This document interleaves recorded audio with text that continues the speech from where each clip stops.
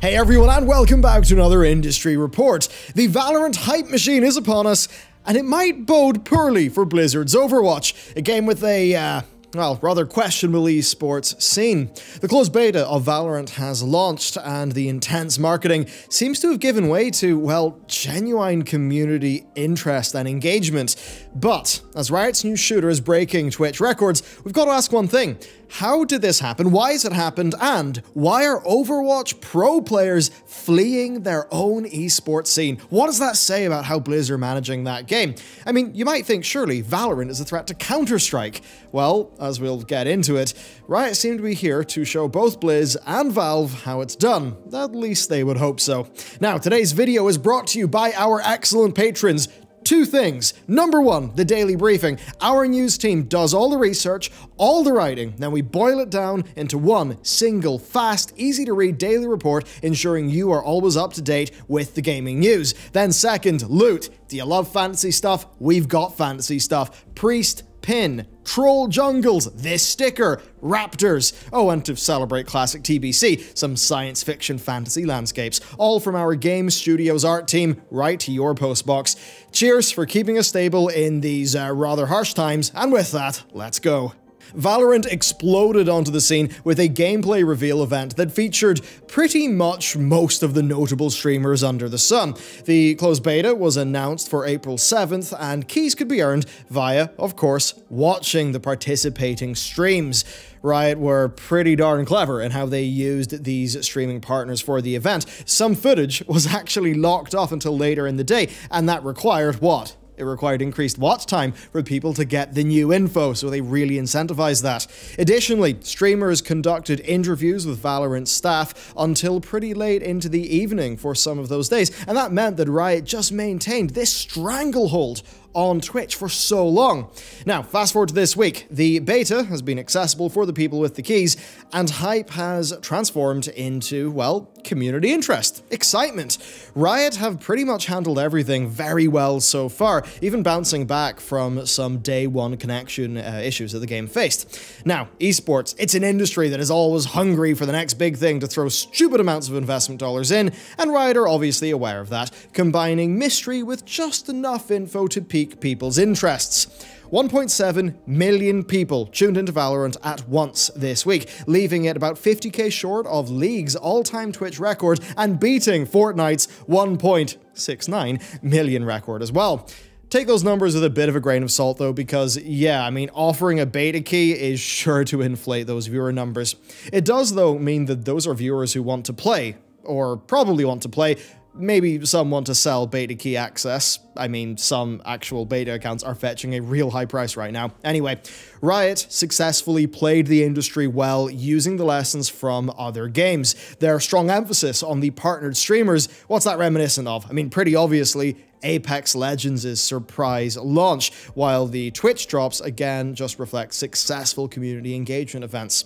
So what of the game? I mean, the industry likes to describe new titles as X meets Y, and Valorant is of course no exception. It's a team-based tactical shooter with a little focus on hero abilities, so it's basically CSGO with a little pinch of Overwatch. The most endangered game, therefore, should be CSGO, because it's the most similar to that, right? No. Overwatch is the game that's got pros right now who are dropping off like crazy. The reason for this is that Overwatch is in a bit of a shambles. It's basically being slowly strangled into irrelevance by a seemingly slow and incompetent Blizzard. They kind of refuse to let this esports scene die, and there's obviously a sequel on the way, although even if that does a lot, I'd worry it would be just too little too late. I mean, the parting statements from some of the Overwatch pros, they are nothing short of damning. And that kind of reflects, well, the parting statement of a whole bunch of the Overwatch League's casting talent who, as we covered in another video, well, did leave, and many of them did not have nice things to say. That is, of course, stuff that we've talked about before on this channel. You know, there's been this massive investment in Overwatch League, not that much return. Like, team owners seem pissed, there's a dictatorial management there, and just this willingness to lose that key talent rather than to share creative control. Activision Blizzard hide all of this from the general fan base, though, and possibly from investors, by repeatedly asserting that yes, the Overwatch League is healthy and stable and growing. And that is backed up by Overwatch League viewer numbers. Allegedly, allegedly, 5 million Chinese fans were watching over the weekend on the Chinese site Bilbil. Or is it Billy? I forget. Anyway, now the league is often ridiculed though for inflating its viewership numbers. Like in EU and NA, those numbers are typically around 40k. The lucrative Chinese market, though, is of course a attractive prospect for the Western enterprises who are maybe, you know, in need of a bit of investment. They want some more cash. They want to really show growth potential. So obviously for an unprofitable esports league in need of a bailout, inflating Chinese numbers makes sense. A massive fan base in China could help to leverage some funds there. Now, what happens if you don't have that big of a fan base in China? Well, you could always pretend that you do.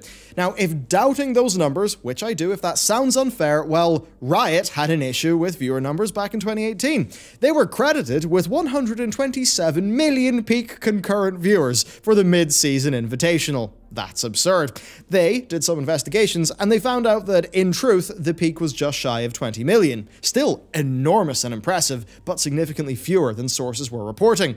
There are tons and tons of reports from 2017 and 2018 of Asian click farms giving some Chinese videos and streams view counts into the billions.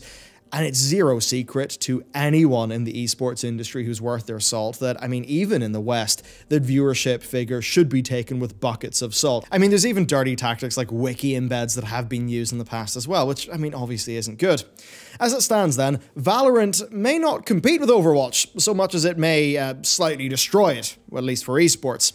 Riot's ties to Tencent afford them a very strong position in the burgeoning Chinese market, of course.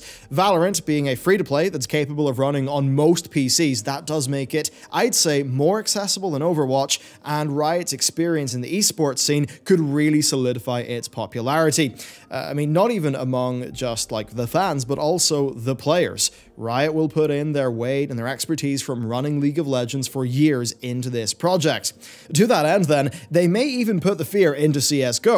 CS does have a dedicated community, and Valorant's modern hero shooter flavor, that might not resonate well with some of the traditional Counter-Strike audience. However, Counter-Strike Go players have often been frustrated with Valve's approach to some elements of game balance. Basically, Valve are seen to often step in too late, and sometimes their changes don't really make that much sense.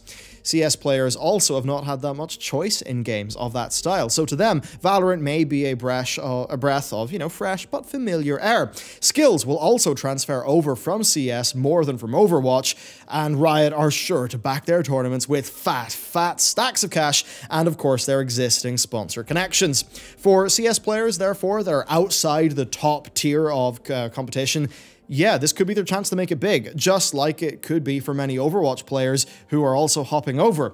It's essentially just a gold rush for skilled players because, well, making your name as a strong player in a popular beta, that is a great way to build up your name. And then also, just for a bit of fun, Valorant is not about teas trying to plant bombs, right? And that may look better for sponsors. That just could be a little bit of conjecture, though. I mean, certainly the squeaky clean flavor of Overwatch is something that has had for a time at least seemed to have done well. Now, Valve, of course, they can't rest on their laurels, so hopefully, right, their new vigor of them improving Steam a lot and finally releasing a Half-Life game, hopefully that'll carry over to the CS side. Valve, they really do seem to be at their best when someone is just lighting a fire underneath them and they're kind of forced to move. And to be completely fair here, Riot are far from perfect. I mean, just look at the stuff Richard Lewis would say about them, and most of that, yeah, seems fairly true. And even with the non-scandalous Riot things, it took them years to get their main League of Legends league to where it is, and they have made countless missteps along the way. And even today, I mean, they operate their communities with this positivity above all approach that really does feel very fake, and I really don't think it would gel that well with the CS audience. Plus, I mean, they may both be esports, but a MOBA and an FPS, they are fundamentally different, and they do need to be approached as such. However, Riot are better positioned than both Blizzard, and I'd say a little bit better than Valve, to dominate in this space, be that for better or for worse. Overall, Valorant's hype may indeed be inflated by marketing trickery, perfectly executed, but a lot of people are clearly excited. Right? People broke Twitch records for a chance to access Valorant's beta, so clearly the industry is again searching for that next big thing. Riot have said that they don't want to stay in beta for too long with this game, so an actual release date, well, it should be incoming decently soon. Once this game is out in the open, well, that'll be the true test, right? Will Riot be able to replicate their success? Will they end up with two of the largest esports under their banner? And if they do, I mean, that certainly would be a knock to Blizzard's esports ambitions. They've got their World of Warcraft stuff, which I think just ticks along fine and serves that part of the World of Warcraft community, but it's always been clear that, I mean, the same goes for StarCraft as well, which is my personal favorite esport. I love StarCraft 2 esports, but the one that they clearly have primed for investment, primed for the just, insane scale, big money, big glitz, it's clearly Overwatch. And what are we seeing? Well, the team are pretty slow to change things. They make a lot of balanced decisions that the players are not particularly happy about. They did a really bad job of retaining their talent. Apparently, it's pretty poorly ran, pretty badly mismanaged. And if you want to learn more about that, well, hey, why not check out our video that is going into some of Richard Lewis's reporting on that situation. So, there you go, whole bunch of content today. I'd love to know, though, are you into Valorant, right? Are you excited for it? Are you a CSGO player, an Overwatch player? If you're either of those, like, where does Valorant stack up for you? I would love to know. So, with that, thanks for watching, let me know what you think, and I'll see you next time.